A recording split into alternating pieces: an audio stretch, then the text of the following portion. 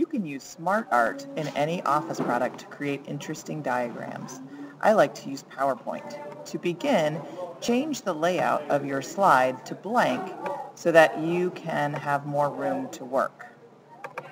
Then go to the Insert tab and select Smart Art. Once you're in the Smart Art options, scroll down to Pyramid and select the pyramid that you're going to use. You begin with only 3 parts to your pyramid, but here on the left pane, you can use the Enter key to add more layers of your pyramid. Once you're there, you can create titles for each level of your pyramid. Use the down arrow so that you don't continue adding additional pieces. Once you have each of your labels, you may want to add more details. Choose one of the levels, and then here at the top menu for Create Graphic, choose Add Bullet. You can now add more information, and when you hit Enter, you will continue to add more bullets to continue explanations. You can choose on any level, and again choose Add Bullet to continue adding that information to your graphic. If at any point while you're working on adding your information, you notice that these Smart Art tools have disappeared, for example here I no longer have Add Bullet. I simply need to click back on the Design menu or the Format menu in Smart Art to get back the tools that I need. When you have added all your text, it's time to worry about pictures.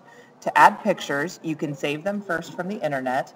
Then you can either fill the whole level of the pyramid with a picture or add a picture to the side of your information. To add a picture to the whole level, select the level you want to work with, right-click, and go to the menu Format Shape. Once you're there, you can choose to fill with a picture. You can then choose the picture that you want to use. In this case, I'm going to choose this laptop, and insert it. You'll notice that after I click close, my level is now that picture. If I want to work with the picture, I can go back to Format Shape and back to Fill, and then I can change where the picture is by adjusting the offsets, choosing different parts of it. I can make it more transparent so that I can see text to it, or I can affect different pieces of the text.